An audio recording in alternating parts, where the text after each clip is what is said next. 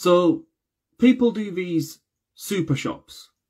They fill a car or a van with whatever they can manage and then drop it ad hoc at the jungle. Nobody knows when the next meal is coming, the next medicine, the next sleeping bag or pair of shoes. They just wait and make things last for as long as they can. April 2016, my first visit. I see the back doors of a van fly open to reveal stacks of fruit. Strawberries mainly, but also oranges, apples, bananas. You can imagine what that looked like in the crippling Calais heat, when things are being rationed to such an extent. News travels meters in milliseconds. A horde of children charge towards the van, squeals of glee and desperation. The bell before the 6-week break, a stack of gifts at Santa's grotto, a fleeting handout of sweetness. Now, when riot police are managing crowds, they're told that if over half a dozen people charge at once, they could be trying to incite a riot. To an extent, I can understand that.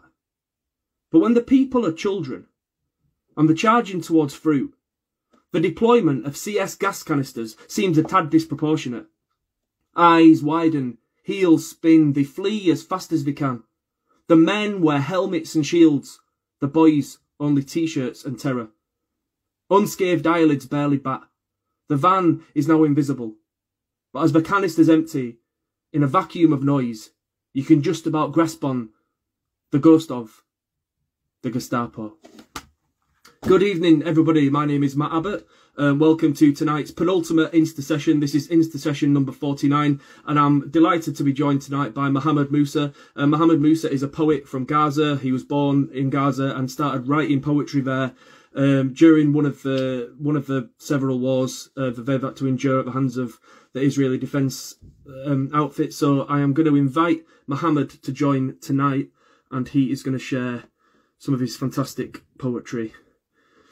Mohammed is the host of the Gaza Guy podcast. He is also a freelance journalist. So here we go. Hello. Hi, how are you, man? I'm fine. How are you? Good, thank you. Thanks so much for agreeing to do this tonight. I really, really appreciate it. Thank you so much. You know, I would apologize when I say that I can't continue the live after just 30 minutes maximum because the cafe will be closed after that. That's fine. Okay, no worries, no worries. That's absolutely fine. Yeah, so you started writing poetry. You said that at the time you had 3 hours of electricity per day. Is that right? Yeah, it was during the 2014 war on Gaza. I was in my room. We only have 3 hours of electricity during war, sometimes 2, sometimes it's completely dark. And I start typing what I was feeling at that moment. At that time, I was a student of English literature, so I read a lot of English poetry. I was a fan of poetry, fan of literature. I start typing what I was feeling at that time. Then my first poem came out, which was I Was Born in Gaza. Yeah, absolutely. I shared it on social media. I've seen the response from the people. It was amazing, honestly, to see the feedback. Absolutely. And did you then go on to write a collection called I Was Born in Gaza? Is that right? You wrote a book. You brought memories, man. Like I didn't publish this collection. Okay. Look at the coincidence. You brought this up, and I had the only copy of that book in my bag. Oh my goodness! Wow. I was trying to find a copy online to see if I could buy one, but yeah, I couldn't find it anywhere. So you've got the only one, right? It's not published. It's not published. Oh my goodness! How you wrote this out? Okay, I wrote this. It was written during most of the poems in the anthology were written during the wartime. Right. Right. Yeah. Poems about war, about love, about everything. But I was a beginner at that time, so I think like developed or advanced more right now. Right, fair enough. I appreciate that. well, would you be happy to share a poem, whether it's that one or I Was Born in Gaza or whatever you fancy sharing? I was born in Gaza. Yeah, I would Yeah. like. Okay. I was born in Gaza, the city of lost yearning, fading memories, and missing hope. I was born here, in a hopeless township. I call for peace. I call for help. I was born in Gaza to witness the cruelty of siege and draw the tears of wars on the walls of the graves. Where I was born in a besieged city where death, deprivation, and poverty invaded everybody. I was born in Gaza to redefine the meaning of peace, remember many fearful scenes, and soothe the city of fears. Where I was born, dreams are buried alive, but I'm not scared to free my peaceful heart, defy my throbbing life, and beat the stormy winds of wars. Ladies and gentlemen, I was born in Gaza, and one day I'll be back home. Wow, that's That incredible. was the first one. Yeah. So that was the first one that you wrote. That was the first Yes, poem. that was. Wow.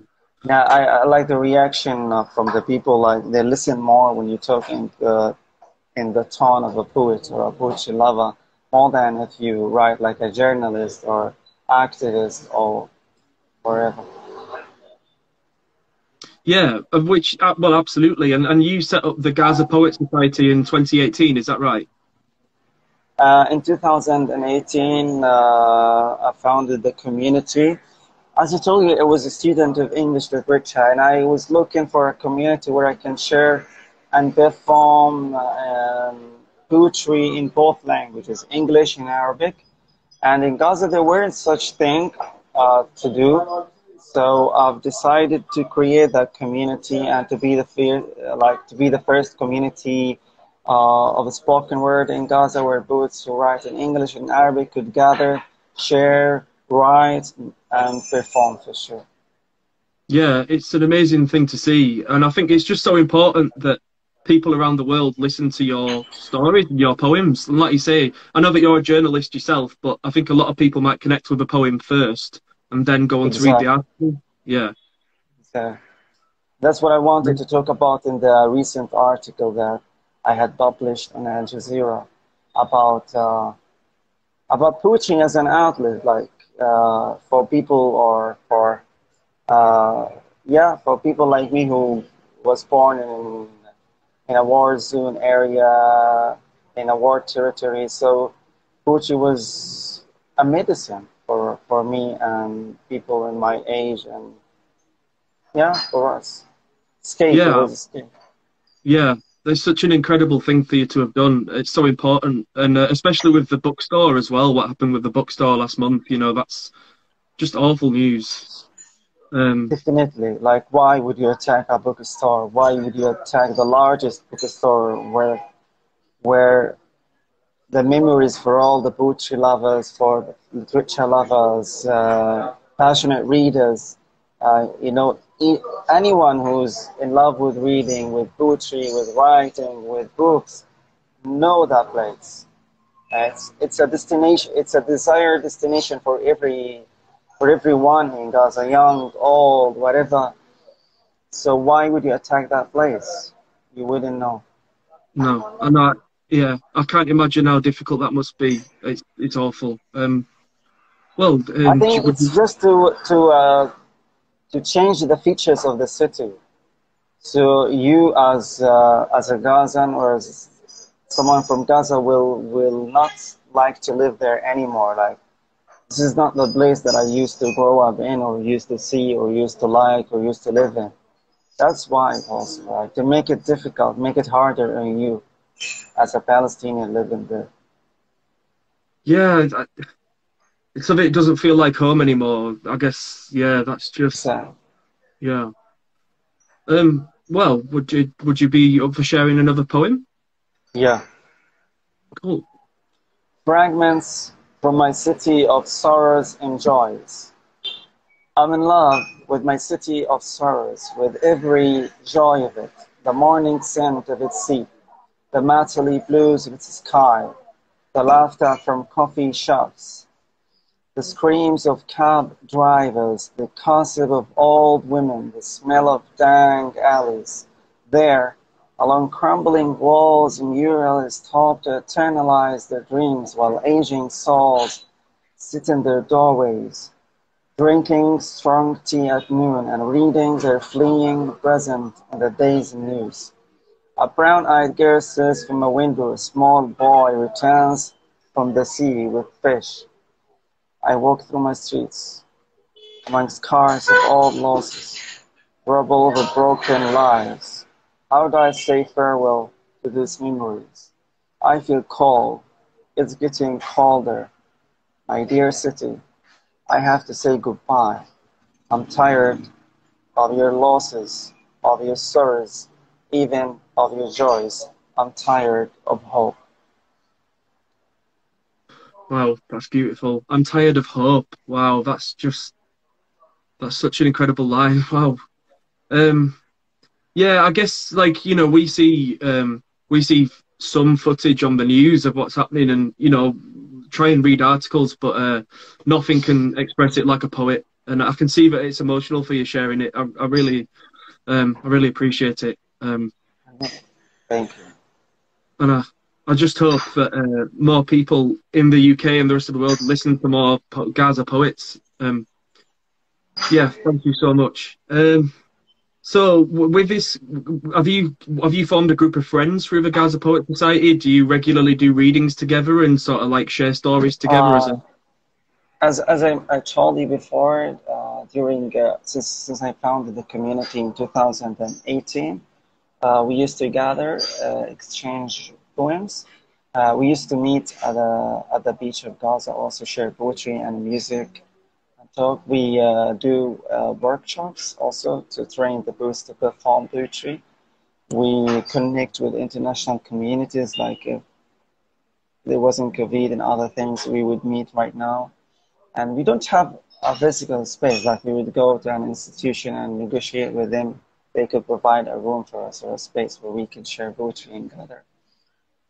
We connect with communities from New Zealand, from UK, from US, from all over the world. Yeah, wow.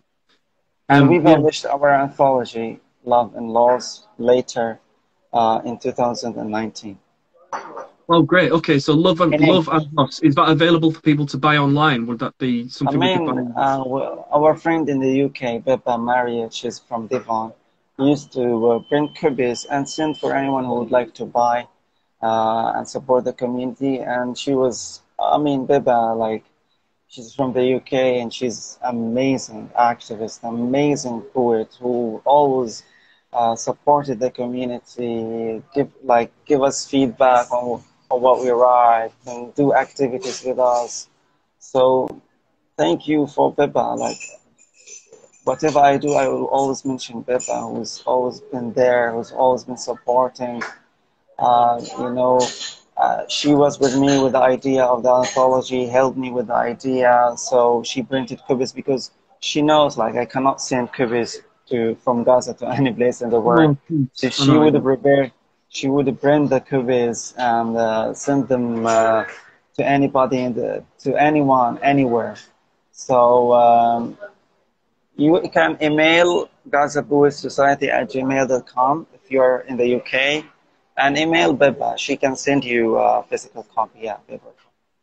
Okay, I'll spread the word. I'll tell people in the UK to do that. Thank you. Um, And say thank you to Beba if you meet. of course, yeah, great, yeah. Well, do you fancy sharing another poem? Yeah, yeah. It's called Target. You dream, you're a target. You speak, you're a target. You walk, you're a target. You think, you're a target. You sing, you're a target. You laugh, you're a target. You breathe, you're a target. You live, you're a target. You are not human. This is their target.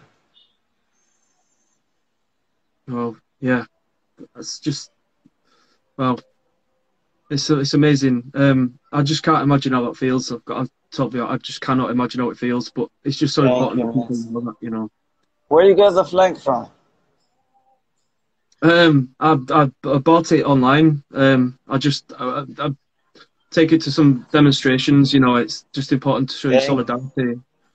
There thank you are so much. like I live in Leeds, but I've been protesting Leeds, and there've been big protests in London and other big cities. So like, Oh, yes, I've seen the footages. yeah, This is something indescribable. Thank you all for all the work you've done. To see the word like finally speaking out as Gaza, as Palestinians, this is heartwarming to be honest. So uh, do not belittle what you're doing if you participate in a protest, if you speak out. This is very helpful, and we as Palestinians appreciate it more than you can imagine. well, look, it's only a tiny thing, but it's the least we can do. To not speak out about it is to be complicit, I think. So yeah, Exactly. yeah, and As you mentioned in the article, an 18-year-old poet that I've interviewed, uh, maybe I have what she said here. No, I don't have it. Maybe I do. She mentioned like uh, she said a statement that I find it like wow. Her name is Nadine Murtaja. She's a poet, and she said her message to the world when I interviewed her. Even if Palestine is not your national or political issue, don't forget that it is a human issue in the first place. Like, and but one of the poems written by a poet under the bombing, she was afraid and she was typing to her words that she thought would be her final words. Her name is Maha Jaraba. She survived. She survived the war, thanks to God. But her words were like so beautiful. She said, Maha. She said that writing is the life we miss, and Gaza is what made us poets. It is what made us pen tearful poems. Writing is the only free medicine in the city. That's not the text that she wrote. Uh, I'm trying to find what she wrote. writing is the only free medicine in the city. Yeah. Yeah, Uh, I also asked her about her message to the world. She mentioned, I wanted the world to know we are here, we have dreams. We want a better tomorrow, not only to take our share of pain, but also to take our share of life. yeah, yeah. She's That's amazing. amazing, man. She's 23 and she wrote this. Yeah, just yeah. It's Another poet was Omar Moussa. He's my little brother. When I interviewed him, he said like, I asked him if like, do you wish that what your poetry or what you're writing will reach the world, will reach the people outside Gaza? He answered like, maybe they read my poetry, but all I have to do is write. And if I want to send a message to the outside world, I would say there are those who are living in spite of all the death around us. And when I asked him, do you write during the wartime? He said, I think destiny is the one who's writing me a poem, whether it is a poem of death or a poem of life. All I do during this time is try to survive the lava of aggression. yeah. Well, I can that's see the words of these young people, man. yeah, yeah. It's absolutely heartbreaking, but it's also like it's inspiring. You know, it's fascinating to see. It's something beautiful is coming of it, but it is just heartbreaking. Yeah, it really is. Exactly. Well, I know that you don't have very long. Would you be happy to share maybe one more poem before you have to go, or if you don't have time, Yeah. that's fine. Evening in Gaza would be my final poem, and Okay. I apologize everyone for this. It's 7:30 p.m. I feel like an empty place, uninhabited heart, deserted soul. I want to talk but don't want to open my mouth. Thrown away in the coldness of loss, sightless are my eyes. I don't know what to do or where to go. Uh, I am a traveler unaware of his destination. I keep asking myself what is wrong with me, and I don't answer. Why am I not the person I used to be? The person I promised to be? The truth is, I changed everything in me. Everything around me changes too. I take a sip of patience, watch a comedy show, try to laugh, to travel with a smile of a pretty girl, but I still feel nothing, see nothing. Electricity on, electricity off, sorrows on, sorrows off, joys on, joys off. How time flies. I say to myself, breathe, relax, feel life again, taste it. But I don't feel alive here. I feel nothing, as if I'm nothing too. Everything is worthless, my past, my present, my future. You keep lying to me. Things will get better. The future will be brighter. Morning will hold gifts for you. Cold nights will warm you. Sorrows will leave you. But I can't lie, and I won't lie. I want to experience new things, feel new feelings. I want to know what life looks like. Instead, I meet the gloom every day. The gloom is my constant companion. Thank you all for listening, and thank you, Matt, for this wonderful opportunity. And maybe we will join again in a different conversation where we have enough time. And I apologize again for not staying longer than this. No need to apologise. Thank you so, so much. Thank you. It means a lot. Thank you, Mohammed. We will speak again. Thank you. Thank you, Matt. See you again. Take care. That was Mohammed Moussa. Incredibly moving to hear those words and to hear those poems. Please, if you don't already, follow the Gaza Poets Society account on here and also the Gaza Guy account. So Mohammed hosts a podcast called Gaza Guy. Yeah, check out Gaza Poets Society. They're on Twitter, Facebook, and Instagram. And yeah, just do what you can to help. Sometimes it feels like there's nothing you can do. But, you know, there's medical aid for Palestinians, there are all kinds of causes and organisations online. So please show your support and, yeah, take care. We're having a week off next week, and then the last ever Insta session will be on Tuesday, the 6th of July. That's number 50. I mean, I say it's the last one. Who knows? But, yeah, just for now, take care. Support Palestine, support Palestinians, support the Gaza Poets Society, and I shall see you later. Thank you.